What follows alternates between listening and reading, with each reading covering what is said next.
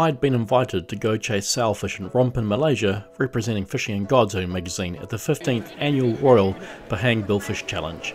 I was with a bunch of media guys, guided by Azar, a tour guide from KL. By the time we arrived at the Lanjut Hotel, things were getting busy. Local charter operator Patrick Erler was part of the sailfish conservation efforts, developing a tagging program with data gathering app, which was making a first time appearance at the tournament. It was great to see the locals keen to manage their fishery with good data and participation from fishermen.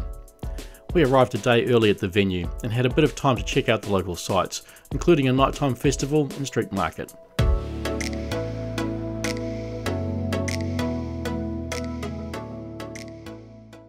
Tournament day arrived and we were itching to put a line in the water.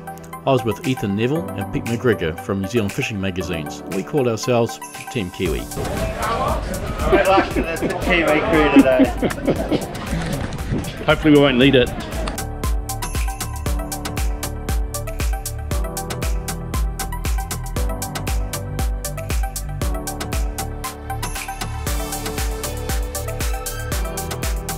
We were finally off in a charging rush of wake out of the estuary and into the South China Sea.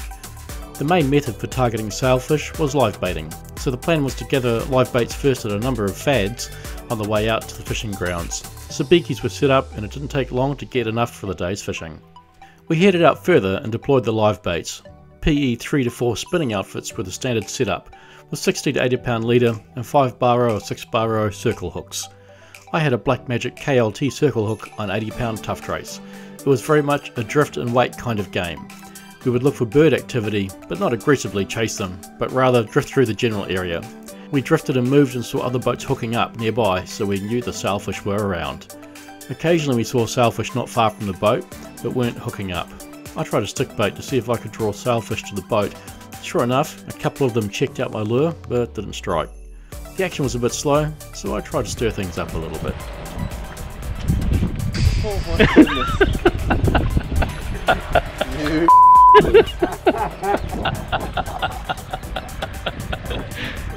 We were eating lunch and of course that's when we had our first strike, with Azar hooking up a sailfish. Clearing the decks, it was cameras out to get the action. Left, left, left, left, left, left. They do things a bit differently in Rompin. When a fish is hooked up, you have to move around the boat rather than the boat moving for you.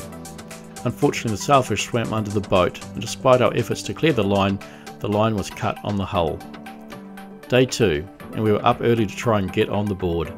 The best conditions for sailfish are bright and calm days, but the second day was windier and still overcast.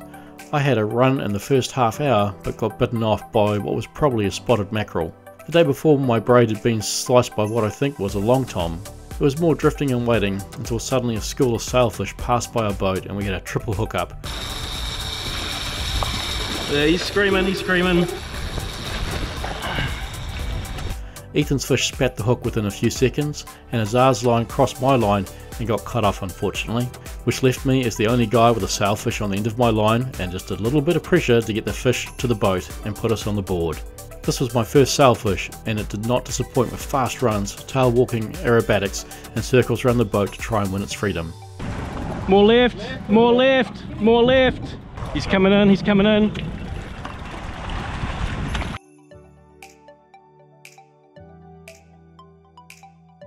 More left, more left, more left, more left, more left now.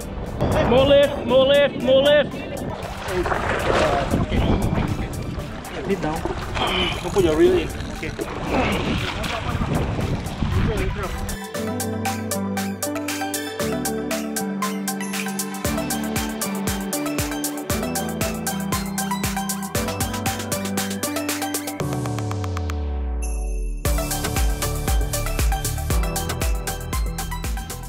Close to the end we had another tense moment of the fish swimming under the boat and the angler having to take action. Pete did a good job of leading the fish and there it was, our first sailfish, measuring 1.8 metres long and about 18 kilos. A lot of fun in my PE5 stickbait setup with Sinnet Van Diemen rod and 14,000 twin power with a Stella spool. So I just landed my first Rompin sailfish out here. It was for about 15, maybe 20 minutes worth of fighting. Jumped like 4 or 5 times, really awesome. Just took it really gently, didn't want to lose him. We had what looked like a triple strike. with Ethan and Israel also hooking up, but unfortunately they both lost their lines, lost their fish. Mine stuck fortunately, so it was awesome. I found a small remora fish and released it back to the sea.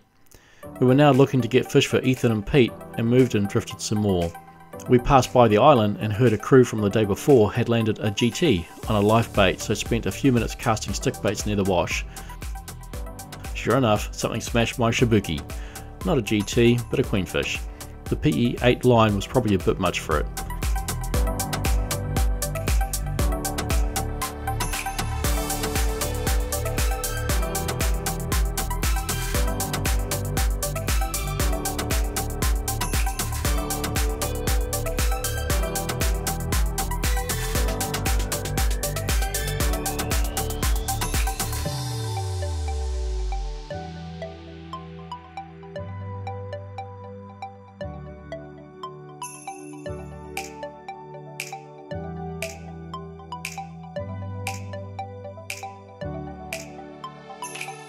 Ethan also cast and scored a queenfish as well.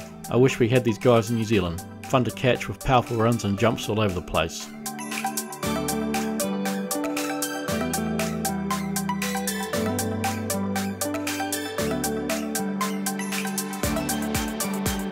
I love New Zealand.